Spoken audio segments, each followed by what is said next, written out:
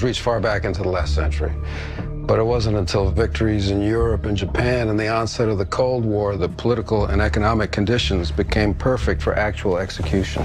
A conspiracy bigger and more secret than the Manhattan Project. More odious and far-reaching. No sooner had we defeated Germany than a new threat started appearing in skies over America, drawn to Earth by the latest threat to extinction, the H-bomb. Explosions acting as transducers, drawing alien life forms through wormholes in spaceships using electrogravitic propulsion.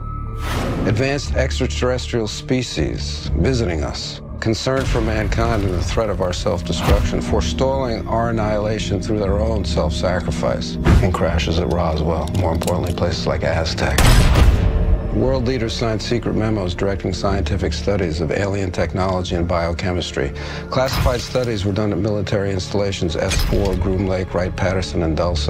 Extracting alien tissue, tests were done on unsuspecting human subjects, and elaborately staged abductions in craft using alien technology recovered from the down saucers, including human hybridization through gene editing and forced implantation of alien embryos. Why do such a thing and lie about it? Our own government. Your own government lies as a matter of course, as a matter of policy. The Tuskegee experiments on black men in the 30s, Henrietta Lacks. What are they trying to do? That's the missing piece. But it's not hard to imagine a government hiding, hoarding alien technology for 70 years at the expense of human life and the future of the planet. Driven not only by corporate greed, but a darker objective. The takeover of America. And then the world itself, by any means necessary, however violent, or cruel, or efficient. By severe drought, brought on by weather wars, conducted secretly using aerial contaminants and high-altitude electromagnetic waves. In a state of perpetual war.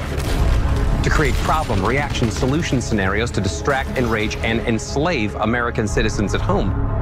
With tools like the Patriot Act and the National Defense Authorization Act, which abridge the Constitution in the name of national security. The militarization of police forces in cities across the U.S., the building of prison camps by the Federal Emergency Management Agency with no stated purpose. The corporate takeover of food and agriculture, pharmaceuticals and healthcare, even the military in clandestine agendas to fatten, dull, sicken, and control a populace already consumed by consumerism. And I encourage you all to go shopping more. A government that taps your phone, collects your data, and monitors your whereabouts with impunity. A government preparing to use that data against you when it strikes. And the final takeover begins. The takeover of America. By a well-oiled and well-armed multinational group of elites that will cull, kill, and subjugate. Happening as we sit here. It's happening all around us. The other shoe waiting to drop. It'll probably start on a Friday.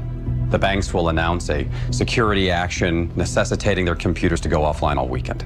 Digital money will disappear. They can just steal your money? Followed by the detonation of strategic electromagnetic pulse bombs to knock out major grids. What will seem like an attack on America by terrorists or Russia. Or a simulated alien invasion using alien replica vehicles that exist and are already in use. An alien invasion of the U.S.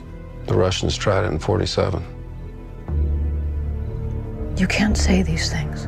I'm going to say them tomorrow. It's fear-mongering, claptrap isolationist techno-paranoia, so bogus and dangerous and stupid that it borders on treason. Saying these things would be incredibly irresponsible. It's irresponsible not to say it. Especially if it's the truth.